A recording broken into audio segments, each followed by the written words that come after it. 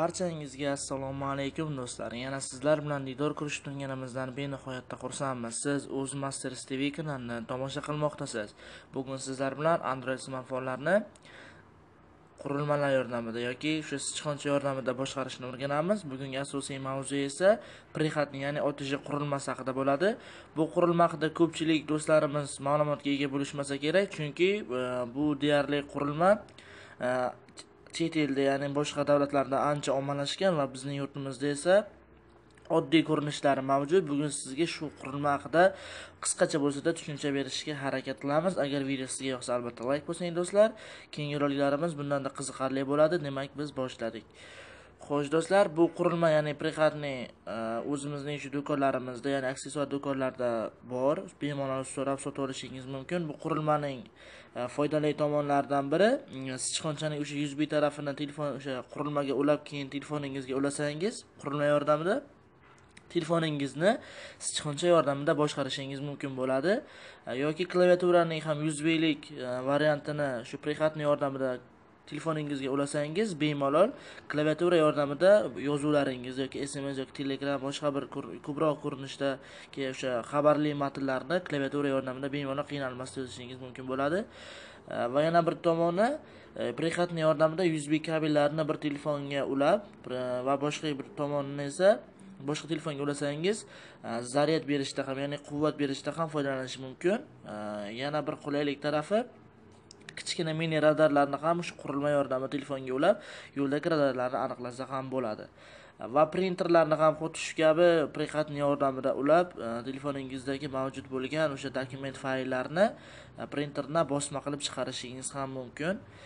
Qurilma aksessuar do'konlarda bemalol bor. O'sha OTG yoki prehatni desangiz, sizga o'sha sotuvchi taqdim etadi. Buning hozirda yurtimizda ikki xil ko'rinishi mavjud. Balkim Toshkent tomonlarda ommalashgan bo'lishi mumkin. Boshqa viloyatlarda esa faqat ikkita ko'rinishi bor hozircha. Yana bilmadim, hozirgi vaqtda murakkab qismlar ham yetib kelgandir bizgacha. Ikki xil versiyasida masalan qisqa ko'rinishligi bor.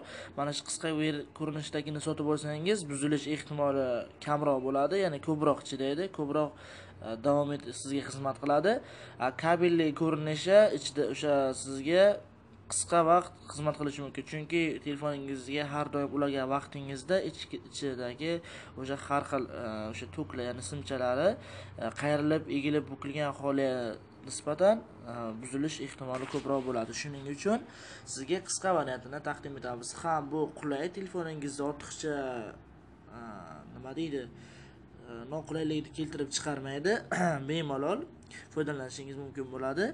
Va qurilmani yana bir tomoni bor. PlayStation o'sha pultlarni, o'sha boshqaruv pultlarini telefoningizga ulab ham bemalol o'yinlarni yutqazmasdan, masalan mashina yoki boshqa bir janrdagi o'yinlarni bemalol mazza qilib o'ynashingiz ham mumkin bo'ladi. Telefoningizda osonroq kechadi telefonga nisbatan.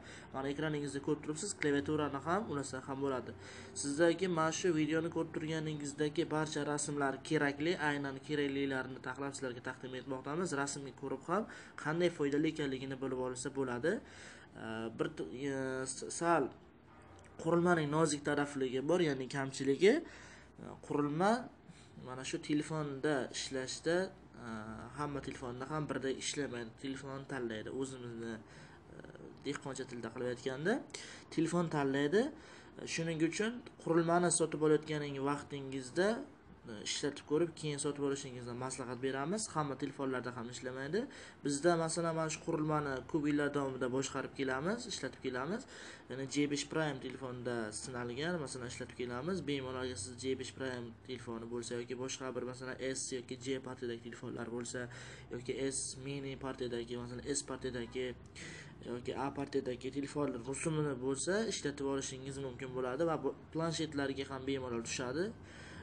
Shunda sotib olgan vaqtingizda bemalol ishlatib ko'rib, o'sha yerning o'zida keyin sotib olganingiz ma'qul deb o'ylayman. Qurilmani yana ko'plab qulaylik tomonlari bor. Bu kamera radarlarini aytib o'tdik va kichkina radarlari bor ham bo'ladi, ya'ni kamerachalik.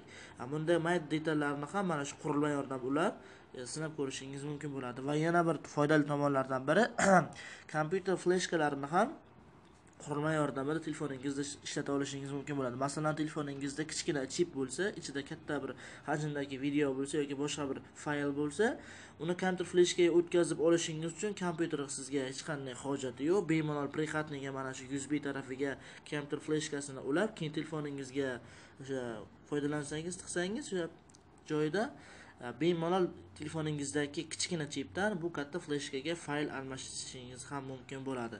Azizlar, bu video hali o'zbek YouTube'ida mavjud emas. Biz qidirib ko'rdik, bu ma'lumot kam ekan. Shuning uchun agar yoqsa sizlarga layk bosing do'stlar. Hammaga omad, e'tibor qilganingiz uchun tashakkur. Sog' bo'ling, salomat bo'ling. Keyingi videolarda ko'rishguncha xayr.